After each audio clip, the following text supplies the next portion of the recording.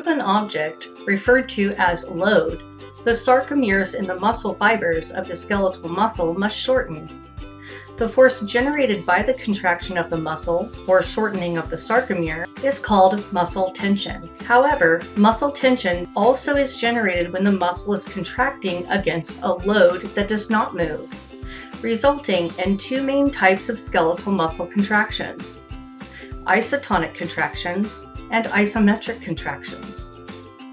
In isotonic contractions, where the tension in the muscle stays constant, a load is moved as the length of the muscle changes. There are two types of isotonic contractions: concentric and eccentric.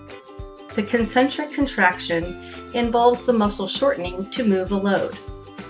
An example of this is the biceps brachii muscle contracting when a hand weight is brought upward with increasing muscle tension.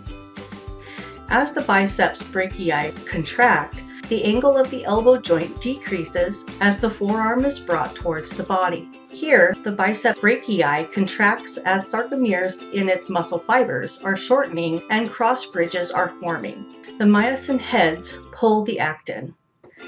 An eccentric contraction occurs as the muscle tension diminishes and the muscle lengthens. In this case, the hand weight is lowered in a slow and controlled manner as the amount of cross bridges being activated by nervous system stimuli decreases.